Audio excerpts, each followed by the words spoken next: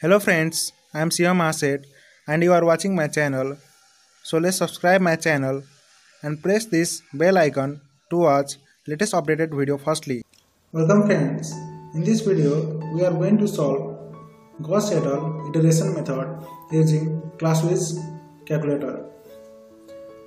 By learning this method we can solve Gauss seidel iteration method in a minute by using this calculator. Class-wise calculator means this type of calculator. So let's start our problem. The question will be like this. The question will contain the four number of equation, and in the question it is clearly mentioned that we have to do iteration up to the 3 decimal point matches. So this is the four equation. Now for the solution, we have to convert this equation in this form. That is, for the first equation we have to convert in terms of x1, and for the second equation we have to convert in terms of x2 in this form, and for the other two equations we have to convert in the similar way. Then for the calculation in the calculator we have to consider this thing, that is the variable involved in this equation, that is x1, x2, x3 and x4. We have to consider a, b, c and d in this calculator to solve in this calculator. So after this we have to write in this form in the calculator to solve this equation in a minute with this single expression. We have to just write a, b, c and d in terms of x1, x2, x3 and x4 in this form in the calculator. Then after this we have to draw this type of table in our notebook.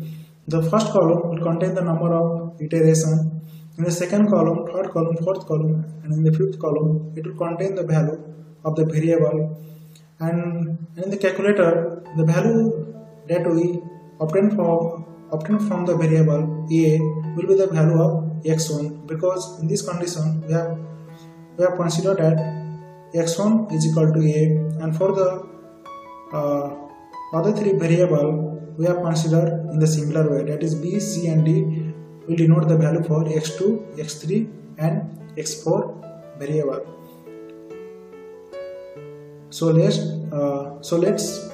type this equation in this calculator this way. Just follow my method or follow my step to type this equation or this expression in this calculator. So let's do it.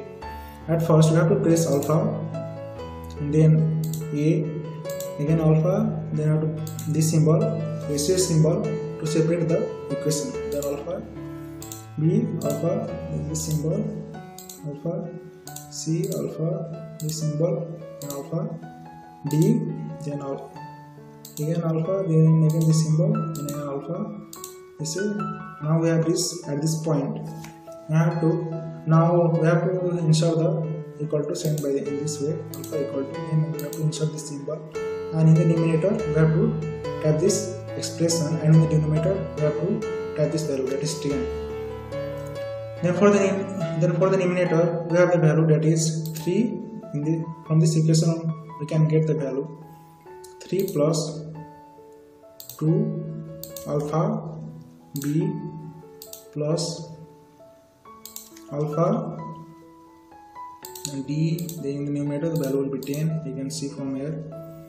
Then this button, then separator, then alpha b alpha equal to, again this symbol.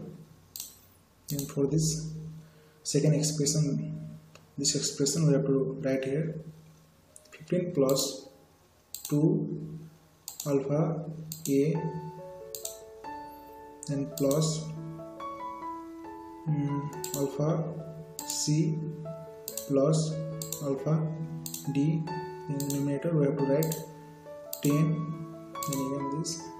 In a similar way we have to type this other two expression alpha c alpha equal to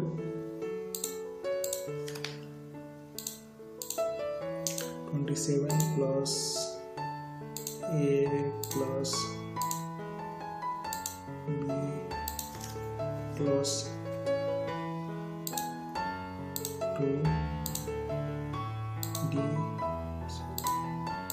2d 10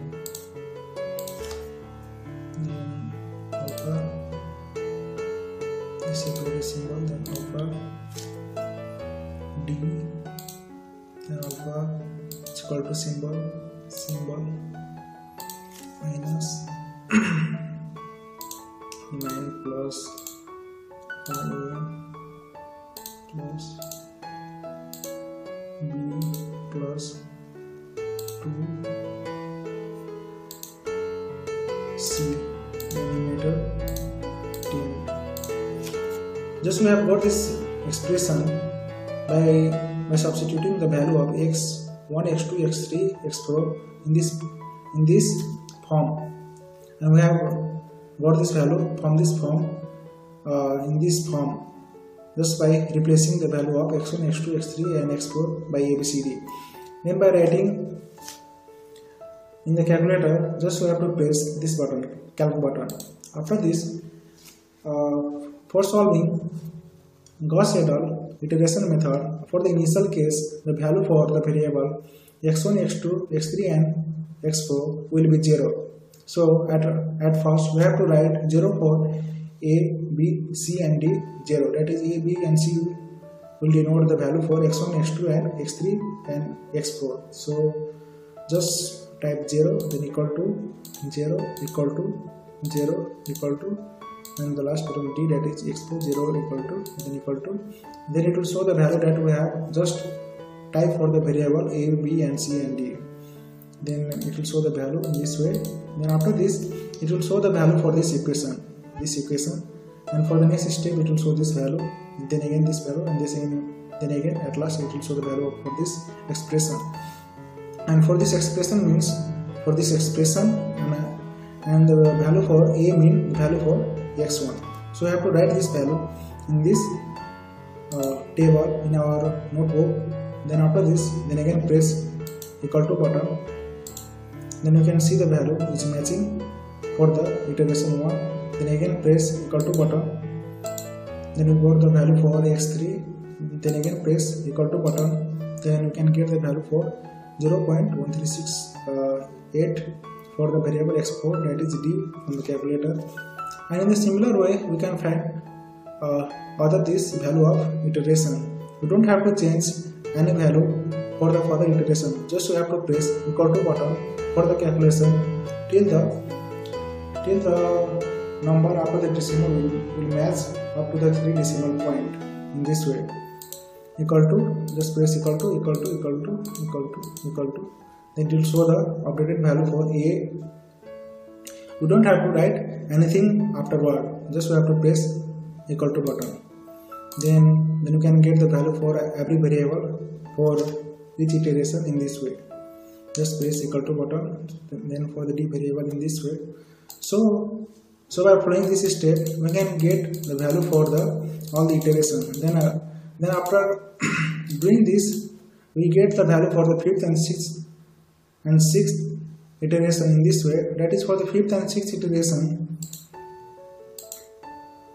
iteration, the number is matching up to 3 decimal point. We can see from this table, that is for the 5th and 6th, up to the 3 decimal point. After this decimal is matching for the 2 iteration. So we have to stop our iteration at this place.